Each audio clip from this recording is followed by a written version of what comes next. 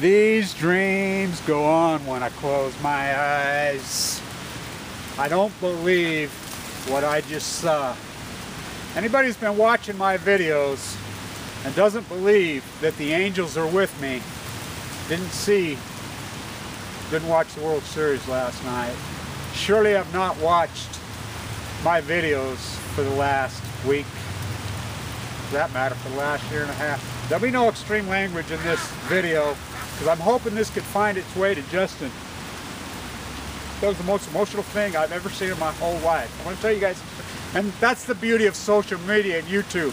Proof, proof, proof, proof. Watch my video from a few days ago. Watch my videos, American League and National League versions, because I've been saying the big orange 8, the comeback. Remember this. They were one strike away from elimination. I put these videos up before. I like to listen to baseball on the radio because I'm a purist. I love Oral Hershiser. He was choked up last night. Justin with 8 cards. As I walked out between Brooks, and I said it was 8-0 in the 8th. Last night, 8. The Jig Orange, as I've been saying, the 8 on its side. I hope this video can find it to Justin. His doctor, named Schwarz, as my whole thing's been blanch, Schwarz. I've been good at hypothesizing things. As you people that watch mine, I'm very good at hypothesizing things. Always have been. But not like this. It's impossible. But are the Angels with me? Oh yeah. As I've been fighting for my life, Justin, like you. Exactly a year ago today, I was given 2 months to live. 12 different doctors said my only hope was gutting me. Told me I had ulcers. Tell me this went over and over and over. And whenever. One doctor. Dr. Hansen stepped in out of nowhere, out of the blue. So many LDS, critical, I had no hope of living, really. I'm alive. One miracle after another. These leukemias. I've always loved that song by heart, These Dreams. I had no idea. I've always loved that. That video, I remember when it came out, I was like moved by it. I had no idea until I got leukemia. She wrote that for her friend who had died of leukemia. I want to tell you guys a story. You cannot make any of this up. The Angels are with me. As the spiritual healers organize together all over the world, and they set those vibes up to East 8 at the top of LDS. Between 2 bricks the other night. Wow.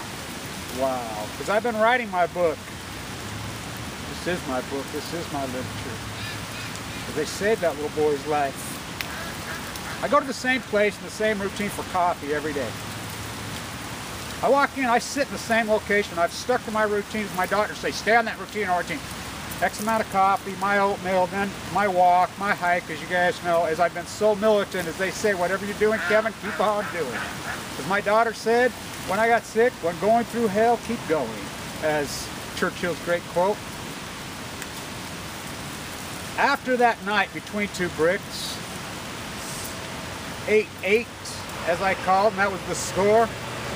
8-0 in the 8th. As I did my big orange 8 video before the fact. The year of the comeback. The year of the comeback. Oh yeah, and them Giants too, as baseball does mirror culture.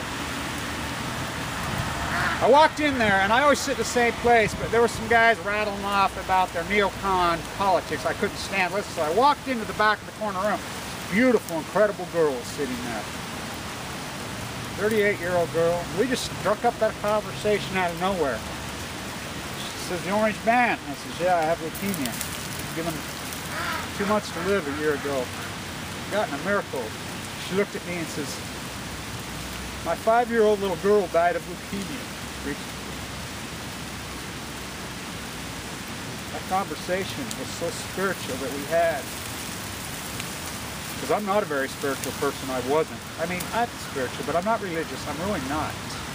She says, neither am I. But that little girl got sick when she was 2. And she kept a journal.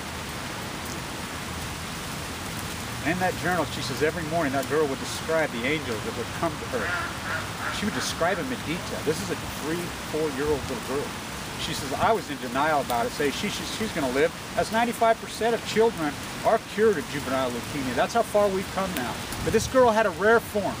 As mine formed in tumors, as we have an epidemic on the Wasatch, and I hope researchers can listen to this and know this, as leukemia doesn't ever form in tumors. It doesn't ever happen. That's the misdiagnosis on me. There's 2 of us in there right now on the Wasatch.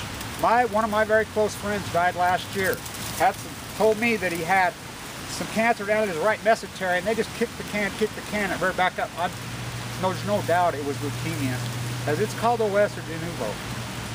She told me, she says, that little girl had a tumor in her brain. I think it's a new cancer. I think it's a new epidemic that's swooping. I think a lot of people dying from it. She described those angels. She says in her journal she would describe them in detail. I looked at her and I said, there's no coincidence I walked into this room today. As I had been saying for the few days right before, I will stand by you, I will stand by you. And then here she is. She was so emotional. And she told me, looked at me and says, thank you so much. This conversation is so much for me. As I have photographs, and you can see the light and the angels in the back, she says, people think I'm crazy, and I'm not a religious person. The angels have been with me, and I know that. I know that those spirits. Because I say, people that die from cancer, they don't lose, they win. That's what I told her. I truly believe it. That the process of the good fight and going through this cancer fight is such a purification to your soul, to your body. That they call it the good fight for a reason. It really is the good fight. I think that the souls become so pure and so clean as their spirits move to the next place. I'm a big believer that life is more than who we are. They don't lose, they win. They win because their spirits are so pure and so clean, especially those little children, those little angels. The most emotional conversation. Last night was so emotional. You know, listen, I couldn't believe it. And I got up. I had no idea who Justin Miller was. I had no clue who that young boy was. As I've been saying, you cannot make this up.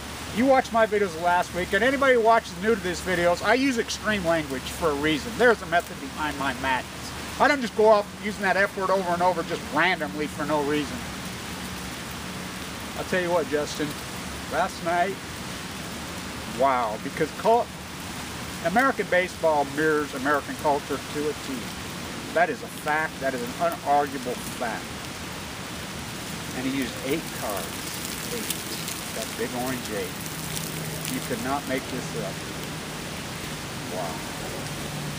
I don't believe what I just saw.